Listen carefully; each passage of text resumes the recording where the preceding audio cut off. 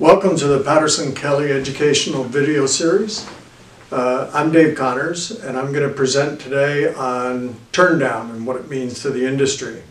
First, we're going to look at a little bit of what's behind the Turndown. And the first thing we need to understand is what is combustion. That's the first thing we need. So we're going to take fuel, we're going to add air, we're going to create a spark, and what that should give us is fire or heat. That's a very simplified version. So basically natural gas, a little bit of O2, we're going to create some CO2 and some water vapor. In the combustion process, methane gas, which is our natural gas, has a limit of explosivity, so a lower limit and an upper limit. This is necessary to understand because below or above that limit we're not going to have combustion, so we have to understand what that means.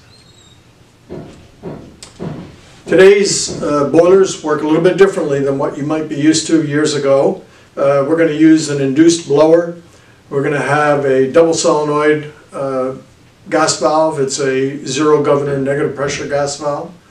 We're going to use a ported stainless steel burner that has a wrapped stainless steel mesh around the outside. This is going to give us increased combustible mixing and also flame retention on the burner itself.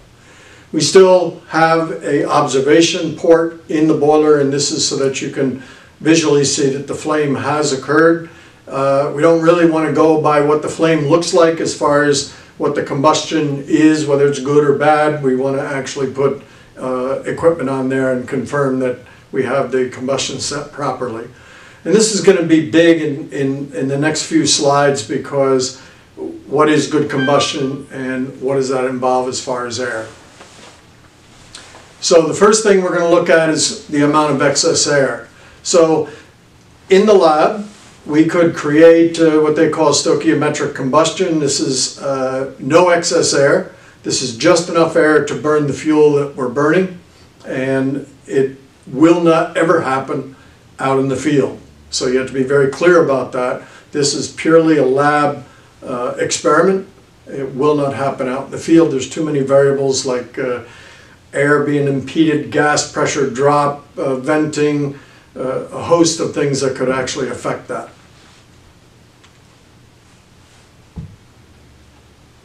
So why do we want to control the excess air? Well, natural gas requires 10.1 cubic feet of air for every cubic feet of gas that you burn. Because, as I said, that would be stoichiometric combustion. That can't happen out in the field. So what we're going to do is we're going to introduce a little bit of excess air. We need to make sure that that air gets around every molecule of gas, because once we light the gas, the air is got to be used in the combustion process, and we have to have a sufficient amount around the gas. So what does excess air really mean? Out in the marketplace, you're going to hear a lot of people promoting Turndown. 5 to 1, 10 to 1, 15 to 1, 20 to 1, sometimes even 25 to 1. Sounds really great. We all like these little buzzwords, and a lot of times we really don't look at the background, the science behind it, to see how it affects the combustion process and the efficiency of the appliance that we're firing. So on a 5 to 1 Turndown, we're going to use approximately 20% excess air, which is going to enable us to have the highest dew point possible, somewhere between 130, 135, depending upon the relative humidity of the combustion air coming in. When you go up to 10 to 1 Turndown, now you're adding about 40% excess air. This is going to drop the dew point because we are drying out the combustion process by adding extra air in there. So that's going to absorb that water vapor that we normally would produce, hopefully with inside the boiler. So then now the dew point is going to drop down to in the range of about 123 degrees. When we go to 21 Turndown, we're going to have to add even more excess air. So we're going to put in 80% excess air, and the dew point again is going to drop even further, and it's going to go down to about 117 degrees before we actually condense. So what does that mean in the whole process? Well, when you're running a system, one of the factors that contributes to the condensing process is whatever the return water temperature is. Because that return water temperature is going to wash over the bottom of the heat exchanger. It's going to be the first contact with the gas from combustion going out of the boiler. So we really want that to be as cold as possible, but in reality, how cold can we really make it? So in the case of a 20-to-1 turn down, if we have a return water temperature of 120 degrees, that's above that 117 degree dew point, so we're not going to condense. We'll condense in the stack, and that looks really nice because you're going to see water coming out of the stack and going into the neutralizer, but it does nothing for the efficiency of the boiler. Unless we can actually capture that heat from the transfer from vapor to liquid, we don't increase the efficiency of the boiler. So it's really important to worry about the efficiency of the boiler and not the condensing in the stack.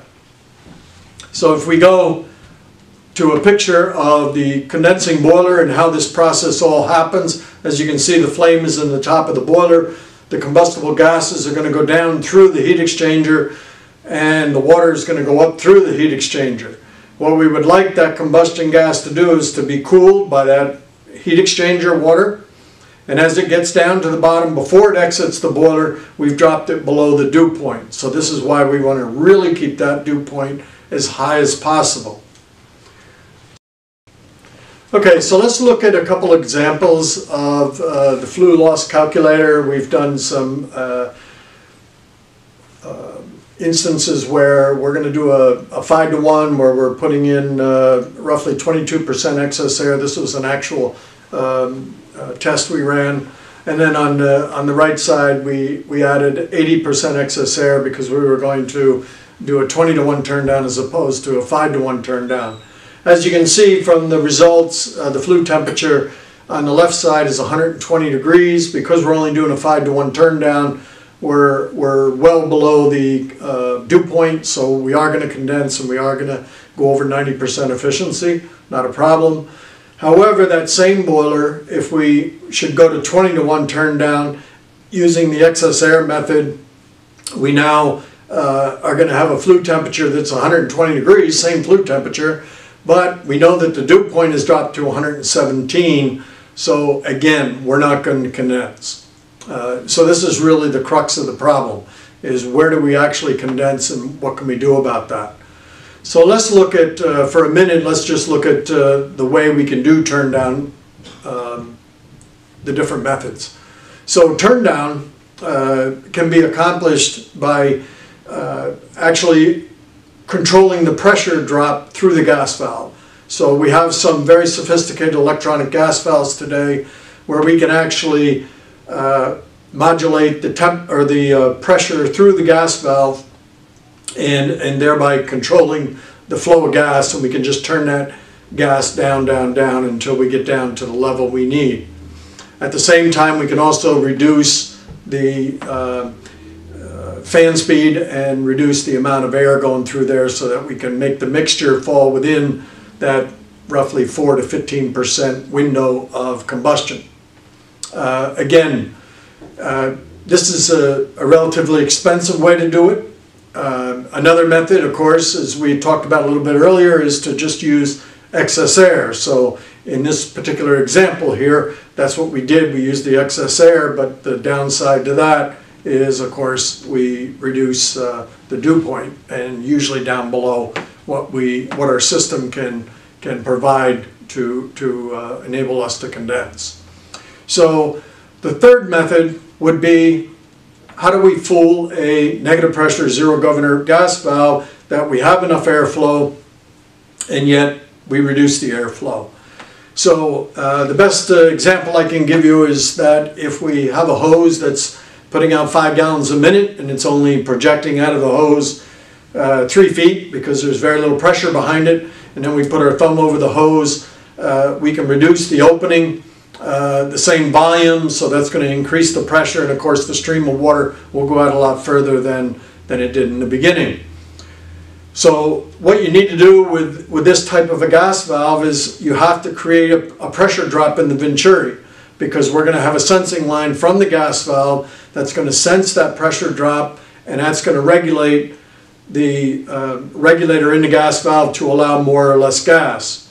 So what we've done is we've been able to restrict the airflow through there so that we get enough of a pressure drop to engage the regulator in the gas valve and keep the gas valve open and operable.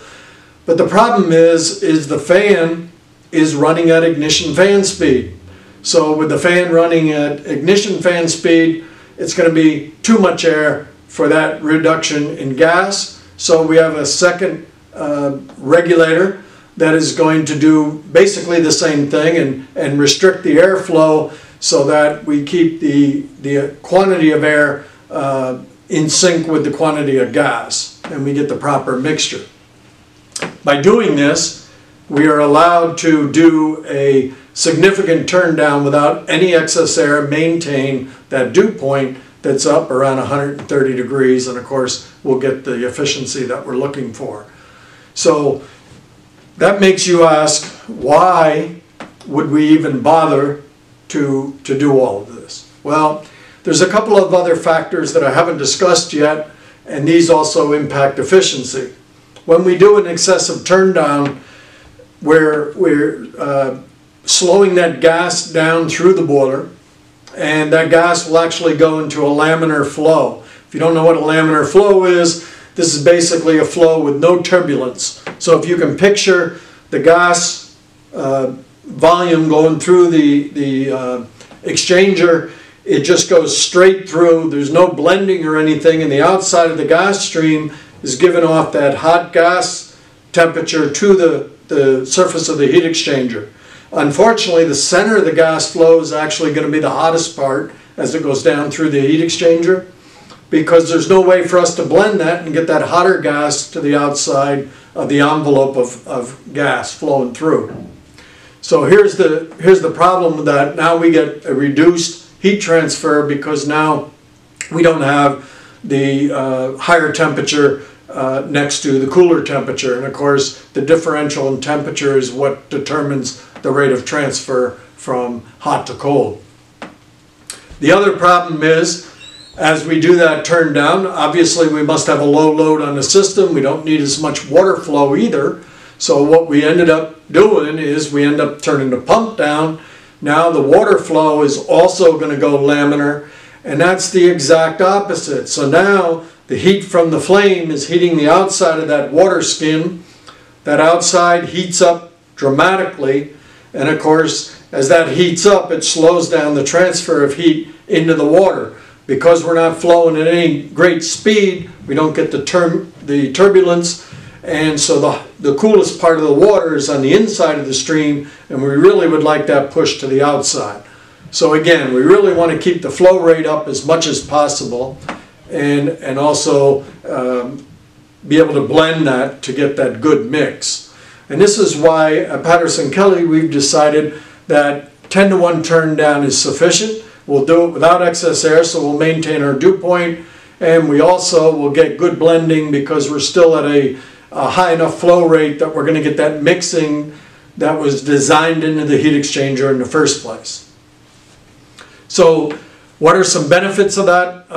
Well, obviously the lower firing rate does give you efficiency, a better efficiency, but you have to remember that efficiency is mostly driven by the temperature of the return water. So when you're doing a system design, if you really want to get maximum efficiency, you design the system to run at the coldest possible temperature, regardless of the firing rate of the boiler. We can add another % on, go into low fire, that's fine, but temperature is critical. One of the other benefits, of course, is that once we have dropped below that dew point, we're going to pick up that latent heat from the conversion from a gas to a liquid. We're going to absorb that into the heat exchanger before it passes out of the boiler. Again, at Patterson-Kelley, we've thought about this in the design of our boilers, is that we bring the combustion air into the cabinet of the boiler. This helps to cool off the heat exchanger, preheat the air, does wonderful things for combustion, but it also allows us to have a very low differential between return water temperature and exhaust temperature. So many times we never exceed about a 10-degree differential. What does that mean? That means that if we come back at 120 degrees on the return water, which is a reality in today's systems, our exhaust temperature is only going to be 130, so we'll still be just on the brink of condensing. We'll get a 90 or 90 plus efficiency out of the boiler. One of the other things that I've noticed out in the field, because I look at actual combustion reports and do combustion tests while I'm out in the field, is that many times, because of the fact that we don't connect the air to the burner, we can run temperatures on the exhaust that are just about the same as the return water temperature. So now we really can condense a lot more than we would normally do. So now if we're coming back at 120, our exhaust may only be 120, 121. And as you drop below that 130, the more you drop, the more condensation occurs and the more energy we capture before it exits the boiler. If you look at this chart here, we're looking at the Mach series, our aluminum boilers. And as you can see, as I said earlier, a reduced firing rate, yes, that can produce a lot more efficiency, but if you look at the water temperature, the lower the temperature is, the better the efficiency is. So the spread between, let's say, 110 and 130 is pretty dramatic, but more so when the temperature is low. So you can see that the graph on 110 goes up really steep, and that's because of that cooler water. And of course, when you get up into the 80 and 90 degree range, you see very little difference, because at 80 degrees, you're going to condense even at high fire. So if you look to the left of the graph, even at a 100% firing rate, which is what the 1 stands for, we're running at about 91.5% efficiency. So even though we're at 100% firing rate, which gives us the most condensation, because remember, condensation is a product of how much input and how much you can condense from that input. So typically a 1 million BTU boiler will condense 10 gallons of water in an hour, but that's at a very low temperature. Even at high fire, it will condense a larger quantity than what you would do if you went down to low fire but had 130 degrees. So I promised I would talk about the dirty little secret of Turndown, this buzzword in the industry.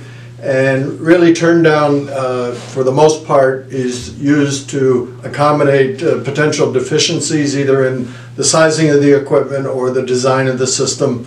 And if we can reduce the input, we can certainly accommodate those things. So when we get into Turndown, just remember a couple of key points.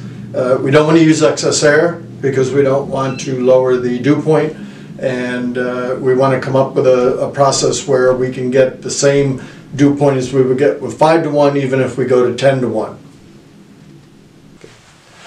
So you'll notice that our final slide is a question slide, and that's because that's really important for us that you give us feedback as to the quality of the video, also the content that's in there, and also some suggestions if you have any about future videos and topics that we can cover. We look forward to bringing you as much information as possible to make your life much easier. So thank you for your time, and we'll see you again soon.